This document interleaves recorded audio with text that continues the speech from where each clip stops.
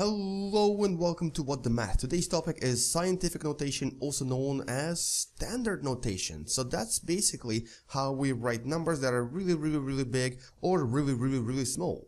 And the reason it's called scientific notation is because all of the scientists always use it, but it's not just for science. There's actually a lot of other professions that use scientific notation, even things like banks and financial institutions where numbers are so big that we don't have names for them. So when a number is really big, when it's beyond billions and trillions, we have to use this notation. And you've probably seen it before. I'm sure you know what it is. When you do it on your calculator and you get a really big number, it will usually give you something like this. It will give you a number followed by a letter E or capital E. So it's like this or like this. And then there will be like a big number, let's just say 45 or 76. So that's a really big number. What this actually means is this here is the same as saying 3 times 10 to the power of 45. And this is 3 times 10 to the power of 76. In other words, it's 3 followed by 76 zeros, which is a huge number. And because we have no name for this number, we have to use this notation because we have to find a way to express it somehow. And it's the same with really small numbers. So sometimes when you're doing your physics assignment or something that involves really small numbers, you may get an answer that may look like this. 1e, let's just say -6. And what this means is, so this basically tells us that this is an answer where 1 is multiplied by 10 to the power of -6. And let's just say this is like seconds or something. So you're looking for something that happened really quickly. So 1 times 10 to the power of -6 seconds. And you can actually rewrite this as 0 followed by 5 zeros and then a 1 at the end. So if you count the numbers after the decimal point, there's 1, 2, 3, 4, 5, and 6. And that's why it's to the power of -6.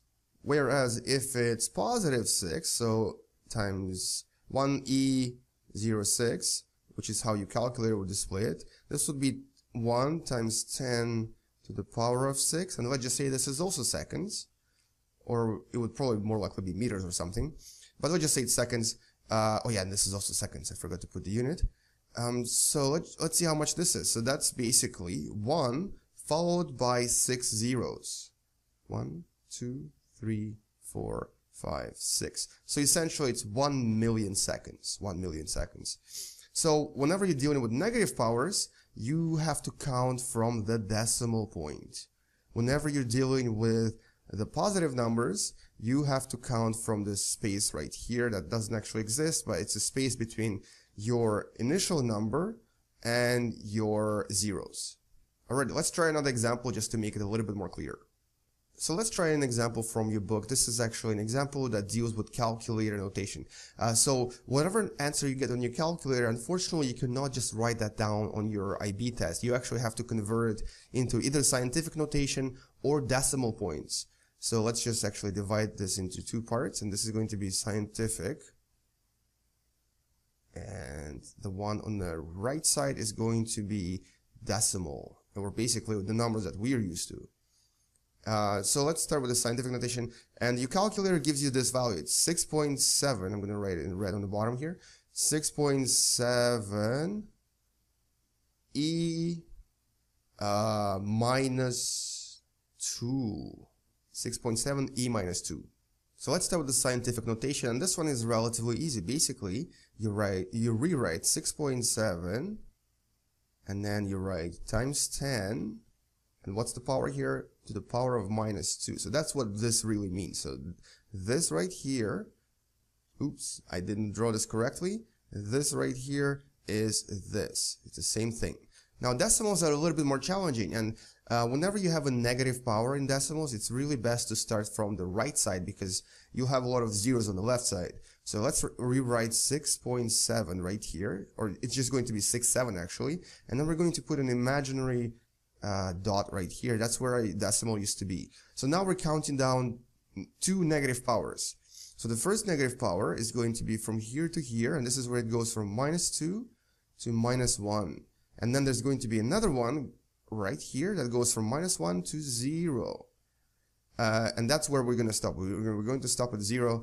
So it's 6, 7, and then there's going to be a 0 right here in between them, and another 0 right here, and then a period. Period is at 0. So your answer for decimal notation is 0.067. And if you were to use your calculator to try to convert these, it will give you exactly the same value, so it will actually give you this. And another way of looking at this is seeing that e to the power of minus 2 is actually, it's basically like dividing something by 100. So just to double check, you can use this. You can do 6.7 divided by 100 and then check it on your calculator to see if you actually get this answer. So let's actually double check this. So we're going to do 6.7 and then divided by 100, and our answer should be 0.067. That's exactly what we have. Now let's try something different. Let's try a different problem. Let's just multiply a bunch of numbers and get a really large number and try to figure it out. So let's just say we're going to do 4 to the power of 7 times, no, not times here, 4 to the power of 7 times, I don't know, 24 to the power of 2. And let's see what we get. Oh no, that's not big enough. Let's do something bigger. Let's multiply our answer, which is actually second answer right here. Let's multiply our answer by itself. Let's do to the power of 2. Oh, right, perfect. So we got this number right here, 8.906 E13. So what does that mean in scientific notation, and what does that mean in decimal notation? So let's try this out.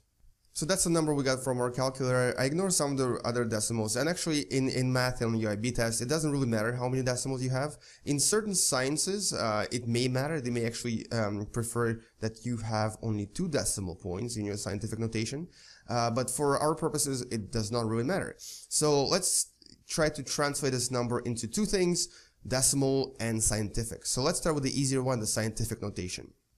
And I'm going to use this beaker to represent scientific notation. So this is scientific, and that's essentially 8.906 times 10 to the power 13.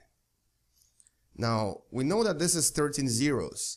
So to turn this into the decimal notation, all we have to do is write 8 and then follow it by 13 zeros. Now, some of these are not zeros, or so like these are not zeros. That means they have to be counted into our total count. So they have to be part of this 13. So as soon as you start counting, basically try to take away 1. So this is what I mean. So next number is 9. So that's 12 left. So this was 13.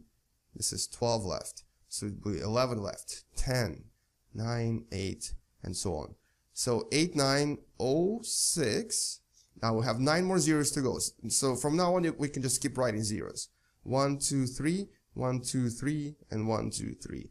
And that is the number that is equivalent to this number right here and this number right here. So for positive powers, it's relatively easy. For negative, a little bit trickier. Let's try a negative again. So let's just change this to a negative. So now it's going to be 8906 E minus 13. So for scientific notation, we basically rewrite it again. So it's 8.906 times 10 to the power of minus 13. And for decimal notation, that's where it gets trickier. So now we have to start from the right side because we're going to be adding zeros to the left side. So first write your 8906. And remember that you're actually counting from over here. So this is where you're counting from. So this is going to be minus 13 to minus 12, minus 12 to minus 11, minus 11 to minus 10. Let me just write these down. So this is minus 13, this is minus 12, this is minus 11, this is minus 10. And then all the way down to 0. So there's a tiny, tiny 0 right here.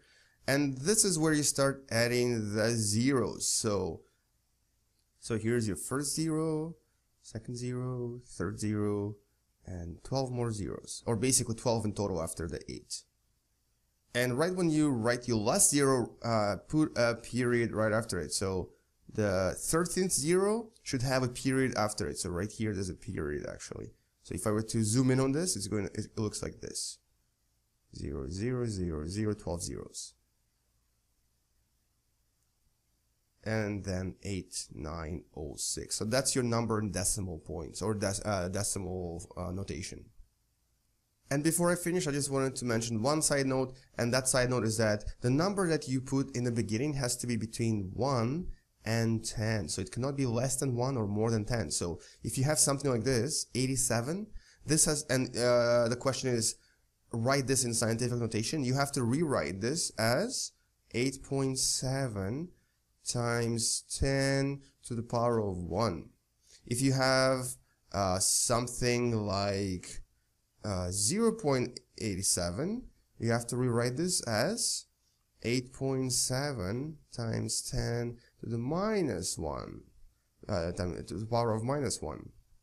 So in other words, if the question has several choices for you, for example, it asks you which is not scientific notation,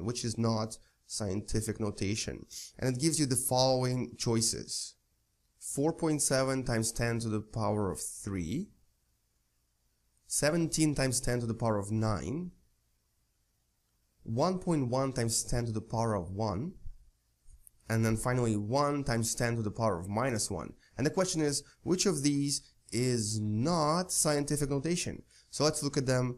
This one right here is between 1 and 10. This one right here is 17. This one right here is between 1 and 10. And this one right here is also between 1 and 10. So the only answer that is not scientific notation is 17 times 10 to the power of 9, which should actually be rewritten as 1.7 times 10 to the power of 10. So that would be scientific notation. Alright, and that is it for scientific or standard notation. Hopefully this was helpful, and good luck to you. Bye bye.